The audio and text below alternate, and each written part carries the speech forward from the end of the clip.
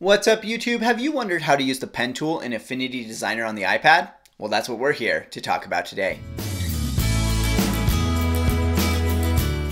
Welcome back, my name is Ben Nielsen, I'm a media design educator, and today we are talking all about the pen tool in Affinity Designer on the iPad. All of the tool videos in this series are coming from my new course, Intro to Affinity Designer on the iPad, Making Your First Logo. So if you're interested in watching that entire course, make sure that you check out the links in the description to this video to take that course either on Skillshare or on Gumroad. Alright, we're going to jump in and learn all about the pen tool in Affinity Designer on the iPad. This is a tool that intimidates a lot of people, so we're going to try and take it a little bit slow so that you can really figure out what's going on here and learn the basics of it. There's a lot of nuances to the pen tool, but in this video I hope that you will learn the basics so that you're able to get started practicing with it, because you'll really start to see improvement as you do more practice with it. Okay, let's go ahead and get started. Alright, now that we've learned all about shapes and how they work and merging shapes and fills and strokes, it's time to move on to what might be the most difficult tool that is found in Affinity Designer and mini vector programs, and that is the pen tool. So the pen tool is going to be the fifth tool down on the toolbar, and it looks like a fountain pen, so go ahead and select that. Now, I understand that it can be quite intimidating and difficult to learn the pen tool, especially if you are new to working with vectors. The good news is that you do not have to use the pen tool to create logos if you don't want to. You can do everything with just component shapes and shape merging techniques that we've already talked about. But I want you to have at least been exposed to the pen tool, because you might want to use it sometime, and just knowing how the pen tool works will help you to understand vectors better. But it's perfectly fine if you find the pen tool frustrating at first and you don't want to use it. That is a normal reaction for people who are just being introduced to vector art. I'm not going to go into everything that there is to know about the pen tool, because I realize that it can be overwhelming, but here are a few things that you really do need to know, and then we'll go in and we'll use these dots as an example. The first thing to know, and this is related to these dots, is that the pen tool does not work at all like a pen in the real world. You do not ever drag to make a line with the pen tool. So with the pen tool selected, I'm just going to show you what I mean. A lot of people, when they first encounter the pen tool, will try and just draw. So I'm just putting my pencil down and I'm just trying to draw, and you can see that it is not drawing what I want to draw. It's doing something crazy.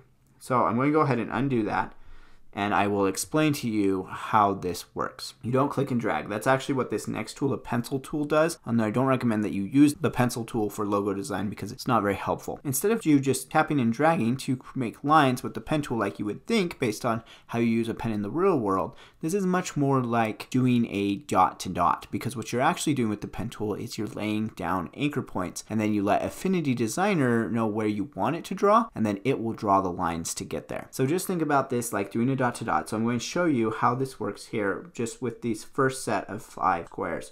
So the points that you lay down look like little squares. So let me zoom in here. I'm going to tap on the first one to lay down a point, and I'm going to tap on the second one to lay down another point. Now you can see that I did not drag across the screen. I just tapped and it drew a line in between my squares. Okay, I'm going to go ahead and tap again, and then there, and then there. And now I have a little house shape. If I want to close that off, I will just tap on my original point, which is the little white square there.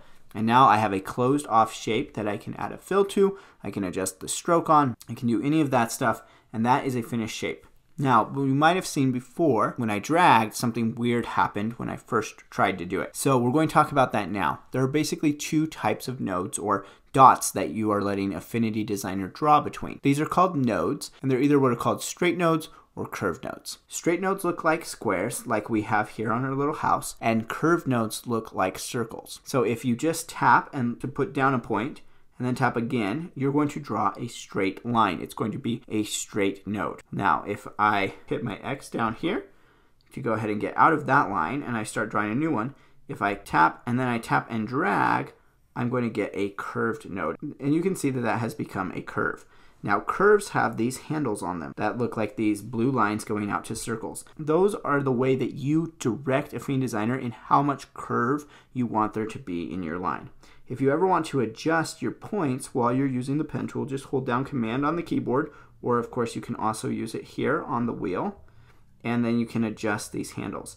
Think of the handles like magnets that pull the line towards them. If you want those handles to remain the same size, go ahead and set Command so that you can use the tool, and then go ahead and hold down Control so that those will stay the same amount and in alignment with each other.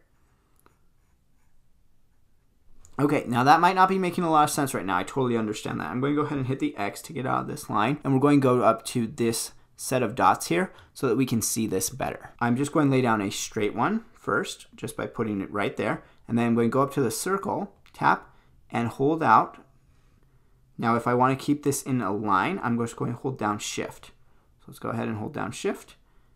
We're going to keep that right like that. Now you can see those handles are acting like magnets. They're pulling out the line, and the one coming out the right side is going to act like a magnet on the next one. Okay, so I'm going to go ahead and I'm just going to tap in the square, and you can see that it just comes down. So I have a curve coming in, and then I have a straight one at the end. Now I'm going to go down to the circle and do the same thing again. Click and drag without letting go. Go ahead and I'm going to hold down Shift to keep it in a straight line, and then I'm going to let go of Shift and just tap in my square. And now I have this nice little curve here that I've drawn by using both straight and curved nodes. And remember that while you're drawing, you can always hold down Command, or you can just put 2 fingers on the screen to be able to adjust it. So if I don't like this node where it is exactly, I can move it a little bit. Holding down 2 fingers, I can adjust that. You can adjust points or handles that way and still be able to continue drawing. To get out of your drawing, you just hit the little X over in the left-hand corner. Okay, now like I said, there's a lot more that can go into the pen tool, and I'm not going to worry about most of it right now. The last thing that I want to mention to you is just this little selector up here in the menu bar. You have Pen, which is normal, Smart, which I don't want you to worry about right now, Polygon, which will only allow you to draw straight lines. With the polygon selected, you can't draw curves at all. And then Line, which is probably the most important one. This one allows you to just draw a line. You're only going to lay down 2 points, and then you'll just continue to draw lines from there. So you might need a line in your logo, and that's the easiest way to get it because there isn't a separate line tool in Affinity Designer. There's just the line option under the pen tool. Okay, really the great secret to the pen tool is practice. The best thing you can do is practice with it if you really want to gain mastery of it. Okay, I hope you enjoyed learning more about the pen tool in Affinity Designer on the iPad. Like I said, this is a complicated tool that a lot of people struggle with at first. So don't worry if you're feeling a little bit frustrated with it. If you have questions, go ahead and ask those in the comments below. And don't forget, you can check out this full course, Intro to Affinity Designer version 2 on the iPad, in the links in the description below on Skillshare and on Gumroad. If you choose to take it on Gumroad, which is a single purchase, then you can go ahead and use the code YT15 to get it for just $15. Alright, that's it for today. We'll chat in the comments, and I will see you in the next video.